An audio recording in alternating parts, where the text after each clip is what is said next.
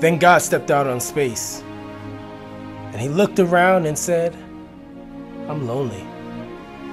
I'll make me a world. And as far as the eye of God could see, darkness covered everything. Blacker than 100 midnights down in a cypress swamp. Then God smiled, and the light broke. And the darkness rolled up on one side, and the light stood shining on the other.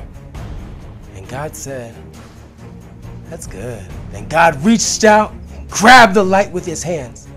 And he rolled the light around in his hands until he made the sun, and he set that sun blazing in the heavens. And the light that was left from making the sun, God gathered it up in a shining